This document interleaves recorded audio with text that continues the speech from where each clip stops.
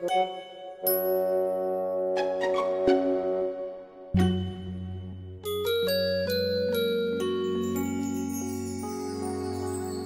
Whistling Lamb.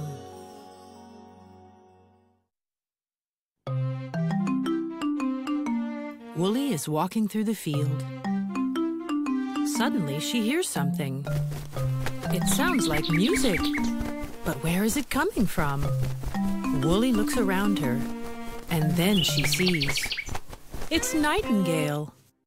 "Hello," Woolly calls out. "You whistle so well." "Thank you," Nightingale shouts. "I am the best whistler of all the animals." "Wow," Woolly says. "I want to whistle as good as you do." "Then come with me. I will teach you how to whistle," says Nightingale. And Woolly goes with Nightingale. Nightingale shows her how to whistle. "That's how it's done. Now you try it, Woolly." Woolly tries.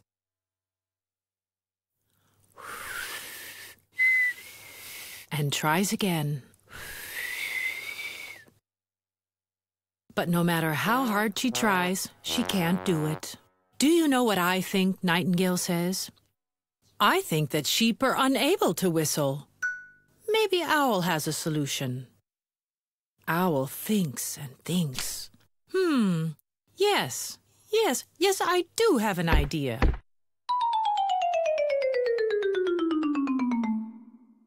"Woodpecker, can you make a nice flute for Woolly?"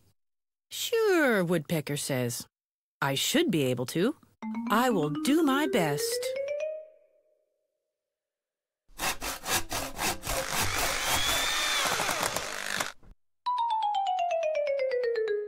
Here you are. A flute for Woolly. "Oh, that's a nice flute. I'm going to practice right away," Woolly says.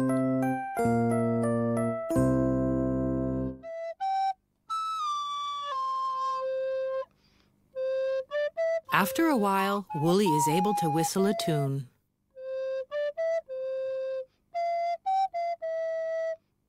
Secretly, Nightingale is listening.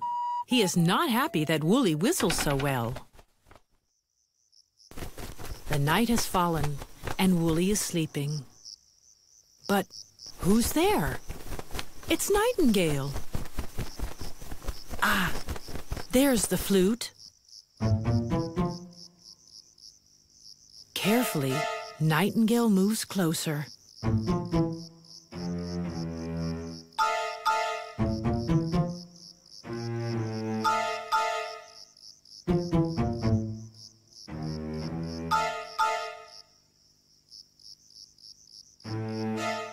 He takes the flute.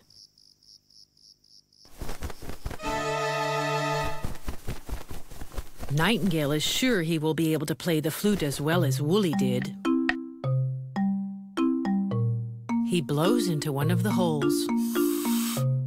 But nothing happens.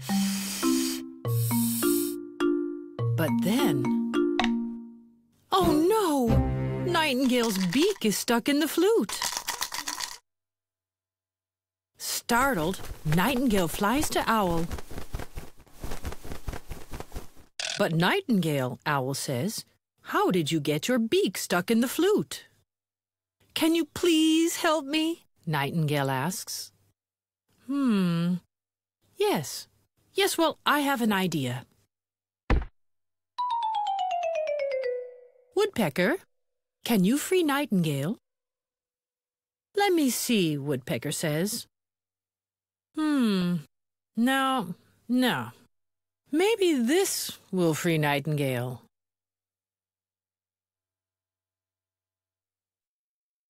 And while Woolly is still asleep, Nightingale is set free.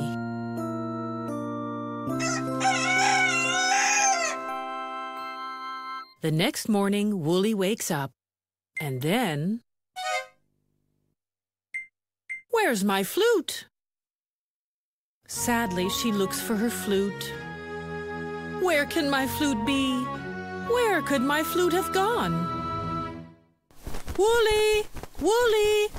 Here's your flute, Nightingale shouts down from the sky. But Nightingale, why do you have my flute? Oh, Woolly, I'm so sorry. I was afraid that you had become the best whistler of all the animals. I wanted to whistle as good as you. So I stole your flute. Oh, crazy Nightingale. How could you ever think that? We both whistle in a very different way. But I have a good idea. Let's make some music together. And so they do.